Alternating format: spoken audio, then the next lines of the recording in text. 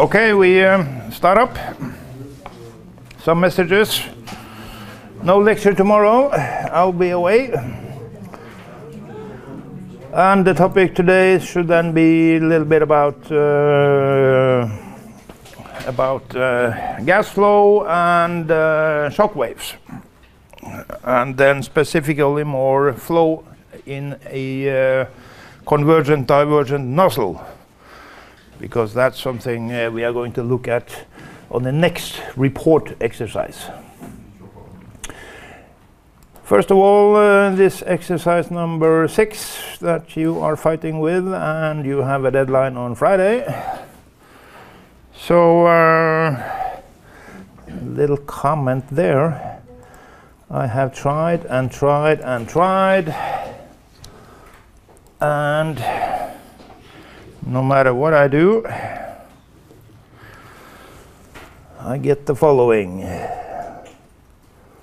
I get something like this for the different probes. So, yes, I have a time lag. And I have tried with meshes, with Courant numbers, with schemes, turbulence models. I get the same no matter what I do. Has anybody got anything better than me? Don't you dare say yes. Very good. Now, your job was to create error bars. So you can see I have some small error bars here, and actually they are very small. Now, according to, say, the ideal theory, of course, the experimental results should be within our error bars. Then it would be perfect. And you see they are not even close. Not even close. Of course, we can cheat. So here, for instance, in my script, here I have calculated an average p-values over the different 8 probes, and I use that p-value to create the different grid convergence indexes. So if I now simply say my order is 0.1, why not? And then you should see the effect. 0.1 means you have a terrible mesh. And then you see the uncertainty really raises. Now I am within the, say, the experiments. Well, not that one actually. But most of them now will be a little bit closer. So, of course, a scheme with an order 0.1, what kind of scheme is that? So the order should be around 2. I think I had 2.3 or something in my calculations.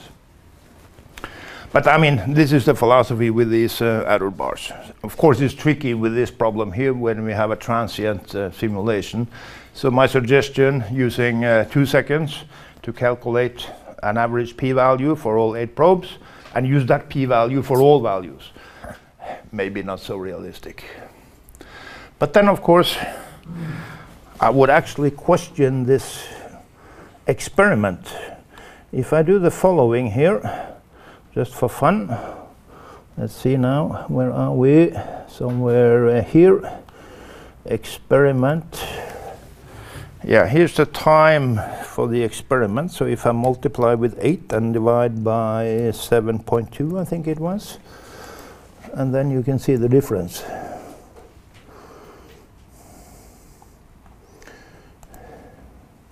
Now we're talking.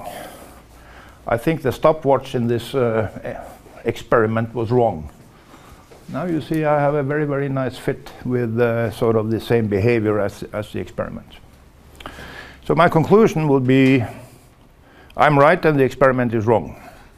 Very easy. And also I have some questions about these experiments. Why did they only use 1 experiment?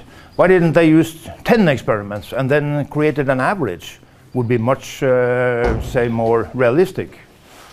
And why didn't they report the error measurements for the pressure sensors? Of course, there's a plus and minus there as well.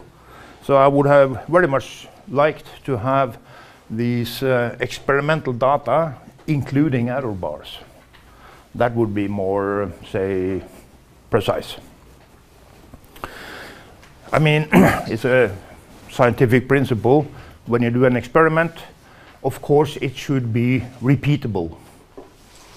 And same with you guys. When you do a simulation, then the reader of your article or your report should be able to perform the same simulation as you have done and obtain the same result. That's how much information you should give a reader. And I mean, that's a lot of information, and normally you don't have space for that. Put it in the appendix if possible. But I mean, that's sort of a demand here for this scientific principle. Any simulation, any experiment should be repeatable. Of course it should. So here I would say this experiment is way off. So don't worry about it if you are in, if you have the same time delay as I got. No problem there. Any questions about exercise 6? That's okay now? Goodie. Then I have provided you with an exercise 7. Put a deadline Friday 1st of November. And yeah, it's an ordinary exercise, so no report there. So you do it individually. So it's a couple of cases that I will recommend that you can play around with. First one is quite nice, actually. You have, it's from the 50s, so it's an old one. At least the theory here from Bachelor. You have a double window, and you have a gap between the windows with an air pocket for insulation. And then if you have hot inside the room and cold on the outside, you will get some flow inside this cavity. And if the driving force is not too strong, then you will actually have a very nice, here, a laminar, well, it's not laminar, well, both of them are laminar actually, but you will have one big, huge vortex going up and down, something like this, with the streamlines. And the temperature will vary linearly across this tiny little gap. And yes, we had a guy called Bachelor, and he was no fool. You can wonder why it's called taking a bachelor. Well, here you have the solution here, or actually the explanation. So I'm quite impressed actually what he did in here early 50s without computers, without anything, and he did a lot of theoretical work on this problem, and he came up with this analytical nice solution. So this exercise will then be, first of all, to repeat this situation here where you have one big vortex, and then you get this nice profile.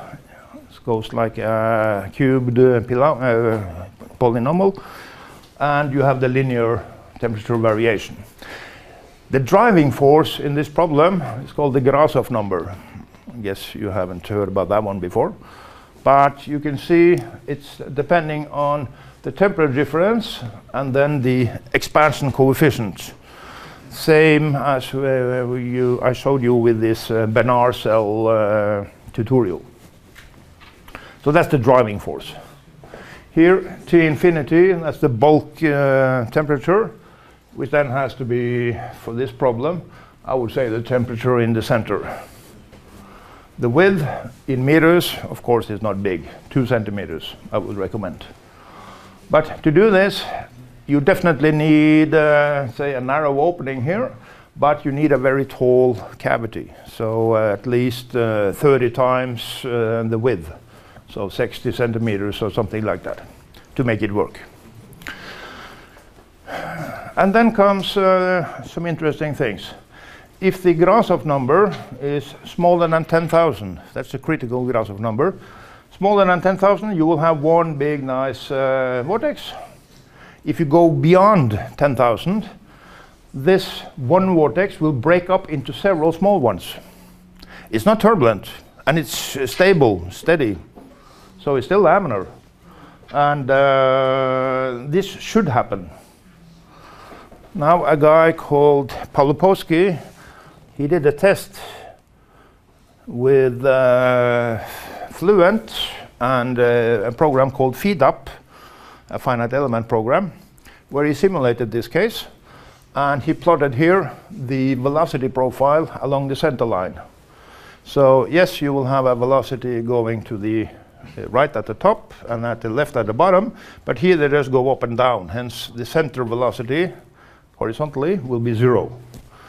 And for the case, I think he used 8,500 or something, I mean below the critical Grasov number. Yeah, both programs got the correct one. Then he increased the Grasov number to 15,000. Then it should be a row of small vortices, but then you see Fluent didn't get it at all. Sort of get the same solution. While FeedUp, finite element program, he achieved it. He made it. And the reason was then, in those days, 90, Fluent was built on not finite volume, but actually finite difference. And yes, they used first order upwind. Smear out every problems, and no, you don't catch the physics at all. Terrible. So for this exercise, I would suggest you try to do the same. You try with first achieving just one big vortex, independent on whatever scheme you choose, and then go to Grasov number 15,000, and then see if you can capture this one, and try then with an first order upwind scheme and see if this one sort of disappears. You smear it out and you get the wrong solution. So that is, I would say, a good test case for any software. So keep that one in mind. Second problem, that was this nice shock wave. You have Mach 3 hitting a small, tiny little cylinder. So I have given you this mesh, structured mesh, block mesh dict. Yes, you can create nice circular geometries in block mesh. It's possible. And see that you can obtain the same solution, finding these nice Mach waves around this cylinder. So first, I would suggest then you play with the simple sonic foam. And you had a nice setup here. It's called a forward step. I think I showed you last time, where you get shock waves inside the channel with a forward step. And the sonic foam here, yes, you may use actually Euler equations. You can remove the viscosity. It's not important here. Of course, you have a small boundary layer here close to the walls, but that one is not important for this, say, the physical phenomena that we are looking at, namely these shock waves. So try with that one first. Second, a little bit more advanced. Then I would suggest play with rho simple foam of the transient, rho pimple foam. He should be able to do the same. So I must admit that one is not so easy. I tried it myself and I haven't succeeded yet. So they're a little bit tricky. They are sort of exploding no matter what you do, so they are touchy. They are touchy. And yes, why should we look at this one? Well, let's see now if we have Google here. Yes, we have open foam, convergent, divergent nozzle. If we can find this one, I think it was that one. Yeah, we need some commercial first. So this is what I plan for exercise number 8. That will be a report exercise. So I want you to simulate the flow in a convergent divergent nozzle and see if you can obtain the shock structures that's supposed to be there.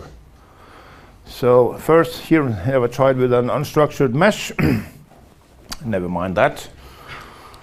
So yes, you have these nice shock waves up here, the Mach numbers. And here the density, I guess. Yeah. So, and here you have a nice structured mesh, which you then easily can create in block mesh yourself. No problem. So this is then your aim for exercise 8. And I think it should be fairly easy actually to create this mesh. You need, well, let's pause this one. Or we can go back to the mesh. Here we are. Stop. Ah. Here we are.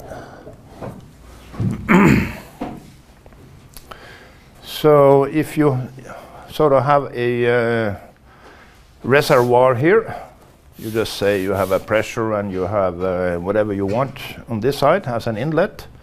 Then you will have one block covering this domain. You will have one block, then continuing here, and then a third block up here. Fairly easy geometry. Remember, in one block, you can create a nice, say, top that is a spline or a polynomial or whatever you want within one single block. So no, you don't have to be straight lines. So that mesh should be quite easy to obtain. So this is what to come. Any questions to that one? Yeah. What was the thing that was used for the other half of the nozzle? Oh yeah, I mean they have used a symmetry line here, so you only simulate half. Yeah. So the nozzle here, you see, it goes like that, but you only simulate half of it. So the other one is going on here? Well, they have plotted, say, here up the Mach numbers, and then they have mirrored it down, and then plotted the density here. But it's only the half. Of course, you use a symmetry, so and it's only a two-dimensional simulation. So it's the U on the top and the row at the bottom. Yeah, and here they have flipped it. So no, you only simulate half of it. Of course, you use symmetry. You always cheat wherever you can. So do it as cheap as possible. I think that one should be a nice test case. Other questions? Okay, then let us continue. Yeah, one thing. I have also provided you with some material, called it background material for the gas flow, and it should be here somewhere. Lecture notes from what is it? TEP something. Fluid 2. And I believe, yeah, TEP 4133. I know several of you guys haven't had it. So here you'll then find a whole bunch of handwritten lecture notes that will sort of be the background for this convergent, divergent channel flow. So it's a variable area duct. You'll find it mostly here, and then a little bit more explanation about shock waves and also oblique shock waves. So yeah, you have a lot of background material here. I mean, it's too much, of course. You see there's plenty of lectures here, but at least you have it as a reference material. So I'll try now to go through the theory behind what's needed then for this convergent divergent nozzle.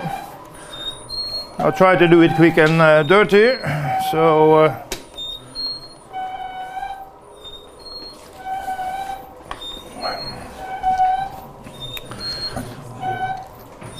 So let's see.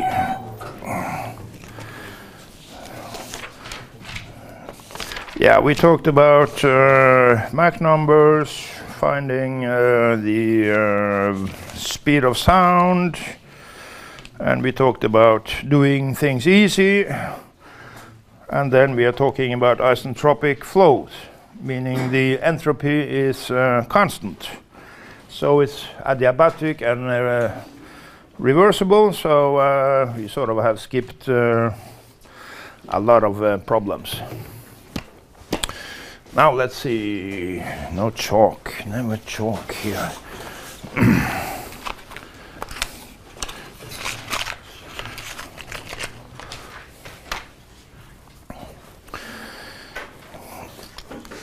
So let's start with subsonic motion. Subsonic meaning you have a Mach number which then equals your speed in your flow divided by the speed of sound, typically a, will then be smaller than 1. And if you now think of an object moving, so here we have an object, and now he will create, say, sound waves or waves around him when he moves through a flow. And this information will, of course, spread out in all directions. So say now at this location, he was there for 3 time units ago. 3 time units. Then we will have something like 3. Then we have a nice circle here. That means the information when he was here has gone so far. And then he moves to this point. Now the information is 2 time windows. And then we will have a circle around this one with 2. And now if this one is maybe looking something like this, and then here is 1 looking something like that.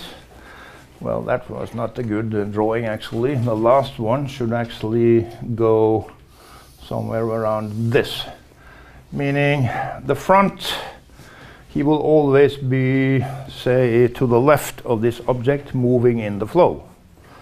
So you will then hear him before you see him, you might say.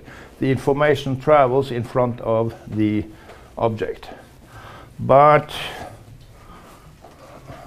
if you look at a sonic problem,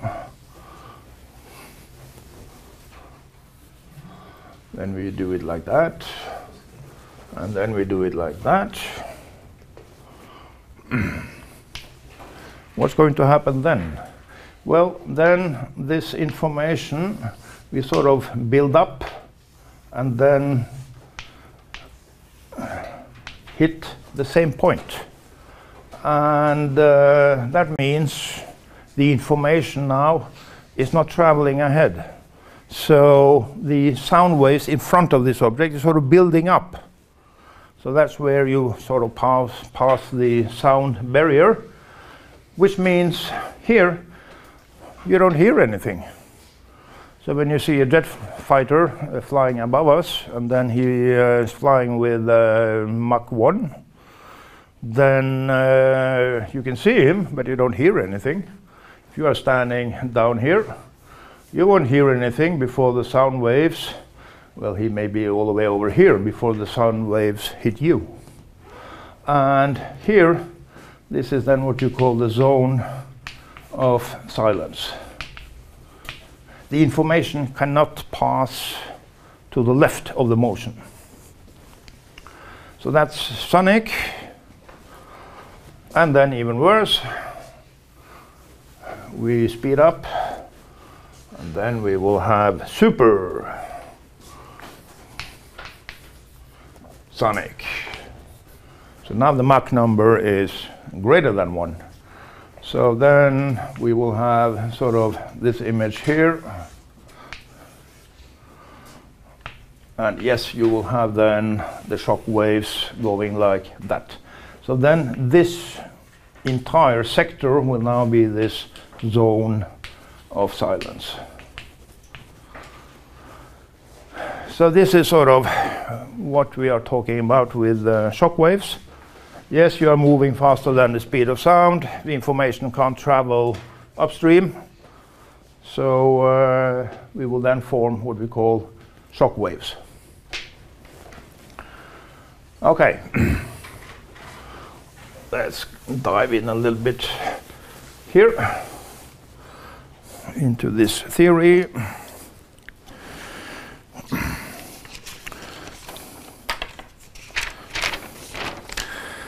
So the first one is to look at what we call then the area velocity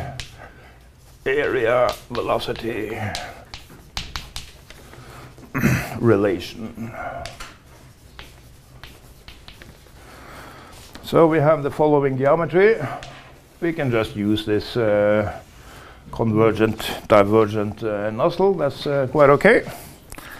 So let's do it easy here, and then we have x and y.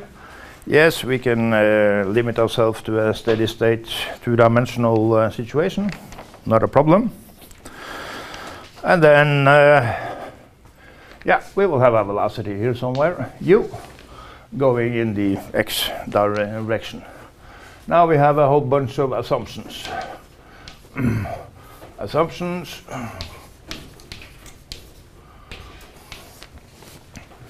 We assume the velocity in the streamwise direction much bigger than the cross-stream direction, meaning this channel is quite elongated, so the area change in the x direction is not that big, hence the v velocity here is going to be quite small, at least compare with the velocity, the horizontal velocity here. Hence, yes, we can treat this as a sort of a one-dimensional problem then. Very easy, very easy. And then we skip the viscosity. We don't need it. We can look at Euler equations. That's quite okay. And we don't have any heat fluxes, so it's totally adiabatic. No problem there. And actually, we don't need gravity either. So he doesn't change much anyway.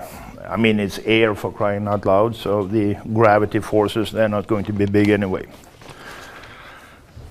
And then if you look at some cross-sections here, we can have a cross-section here and whatever you want. Really doesn't matter.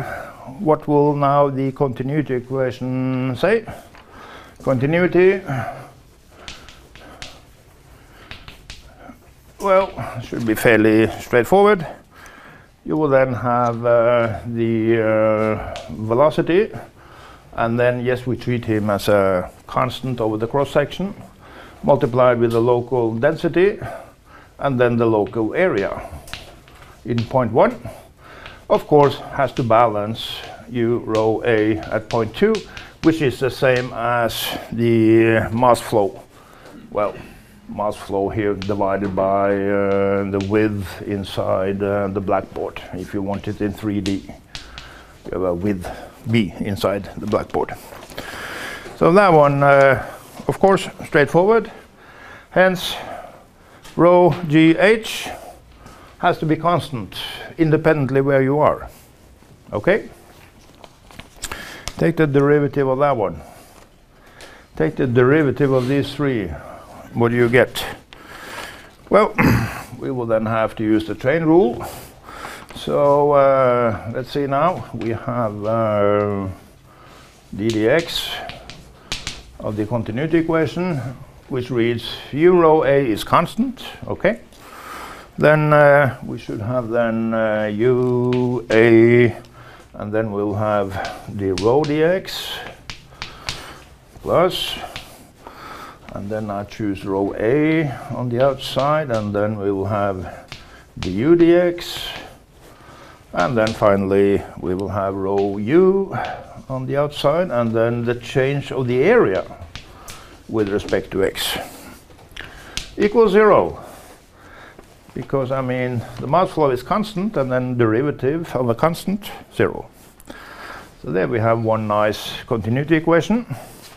Multiply that one with 1 over the mass flow, rho u a, And then you will have a nice equation looking something like this. Should be 1 over rho d rho dx, and then we have 1 over u, and then we'll have du dx, and then finally 1 over the area dx equal to be 0. So there we have a nice equation. Of course, this dx you can actually remove here. Yeah? What is m dot over b? The m dot, I usually use m for mass. M dot as a time derivative of mass, meaning the mass flow in kilograms per second. But since this is a 2D case, then the b then has to be the width. Well, if you use this area also as the total area, then you don't need this b. You can use b equals 1 if you like. Shouldn't really change much. Other questions? So as I said, we don't need this dx. We're going to remove him in the end anyway. Okay, let's see now. I need some more space here. We keep that one.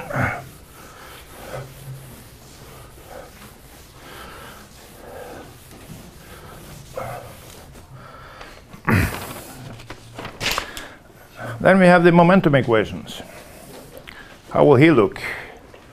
Momentum equations. Remember, we have removed the viscosity, so this is just the Euler equation. And we don't have many terms here. One assumption I didn't write down, we look at a steady state situation, so we don't have the time derivative even. So what will the momentum equation look like? Well, you have the nonlinear terms, advection terms. So here we have a du dx, and that's the only acceleration that we have. And on the other side, we will have the pressure. We will have minus dp dx, like that. And when it was isentropic,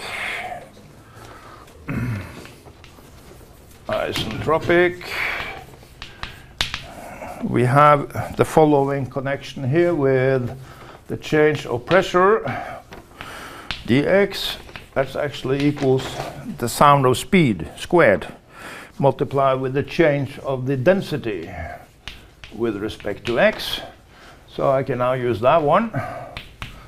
And then here we will now have a connection. Instead of the pdx, we use the speed of sound and then the density change. Something like that. Much easier. So this one then, let's see now. We have it there. So yeah, we don't really need this dx anymore, so we can rewrite this equation to something like this. We will then have a d rho divided by rho equals, and then we can rewrite this one to minus Mach number squared, and then we'll have du by u. So if you divide here, then you will should have u square over a square to get Mach number square. One point here, this Mach number, that's important, m, that is the local Mach number. So yeah, you have to look at the velocity at the different points. You can have different Mach numbers in different locations, of course you can. So Mach number is not necessarily any constant entity, so no, he can change, of course. Of course. Okay. Then if the Mach number is small, if Mach number small, then we can say here, if the Mach number is small, then we can sort of neglect this thing here.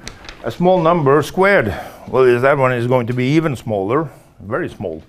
So then forget about it. So then we can say, well, we can write it formally, d rho over rho. He will then be much, much bigger than the change of velocity, relatively, meaning rho roughly constant is okay. We looked up, at that one last time when we looked at the flow hitting an object, looking at the stagnation pressure, stagnation density, temperature, whatever, and looked at the effect of the Mach number. And if Mach number was smaller than, and then we said 0.3, then yes, you are allowed to use incompressible flow. Same goes here. Same goes here. But now it's possible here then to combine our equations here. Let's see now. If we, well, we can remove the dx here, not important. You can insert this one inside here then, like that. Then we should be good to go. And what do you obtain? Yes, you obtain the area velocity relation. So let's have a look at that one.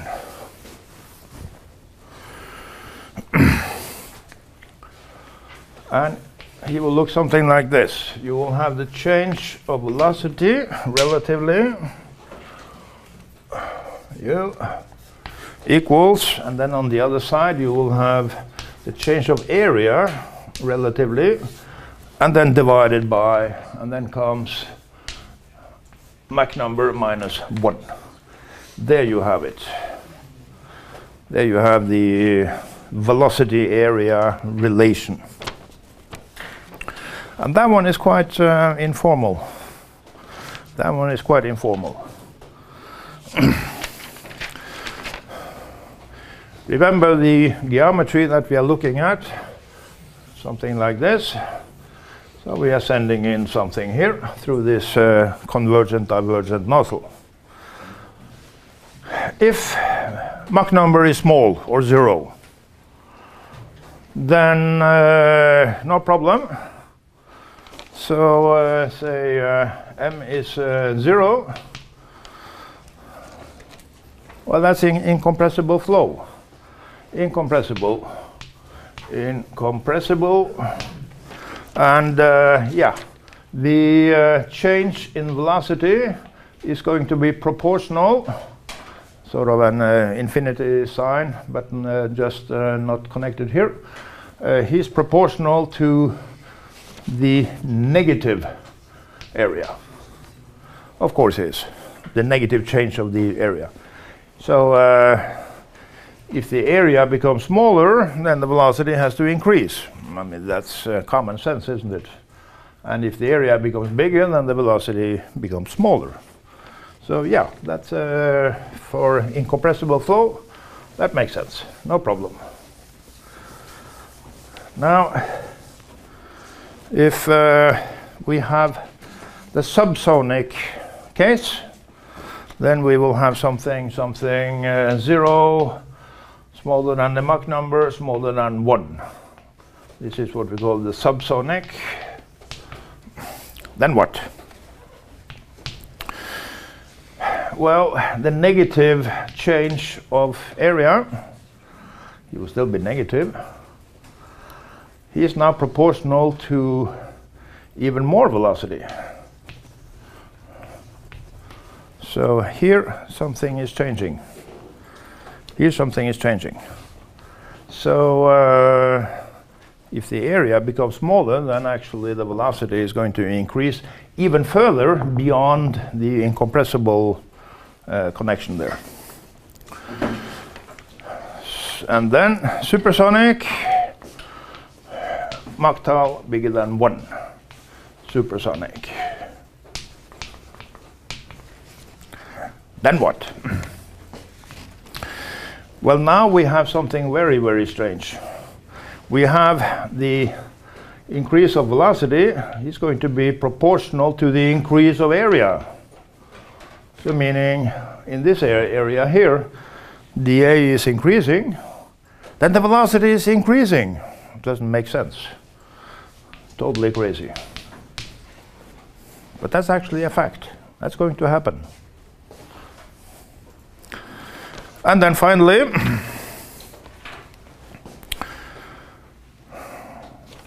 Mach number is 1. So then we call it sonic. And then, of course, our velocity area relation, it breaks down. We divide by 0. So this means this can only happen if the change of area equals 1. And this is important. So, to be brief, if you have a situation where you go beyond the speed of sound, then the Mach number is going to be 1 here. No matter what happens afterwards or even in front, Mach number is 1 here. That's the maximum Mach number you can have. It has to be in the smallest cross-sectional area where, whoops, it shouldn't be 1, of course, it's 0. It has to be in the, say, the smallest area here. Can only happen in area where dA is 0. So that's the conclusion from this area velocity relation.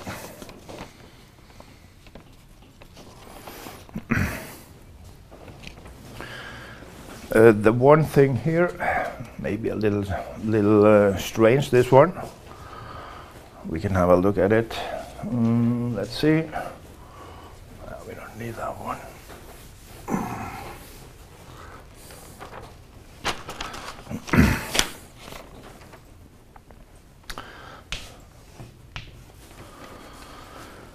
So what's happening here, actually, when we are in the supersonic range, Mach number square going to be much bigger than 1. You can forget about him. So you can say roughly then that the change of velocity will now be proportional to, well, actually, we can multiply him with the Mach number squared. He will then be proportional to the, what will it be? The negative density change if you insert the other relation that we had. So a change in velocity, he will then be proportional to a very high change in the density. That's what this relation then means. So if U is then, say, increasing, then density is decreasing a lot. And that means also, if this is going to happen, then if you think of continuity, then the area definitely has to expand. So if this is going to happen, this means dA must be positive due to continuity. In other words, this can only happen when the channel is diverging, not the convergent part, but in the divergent part only.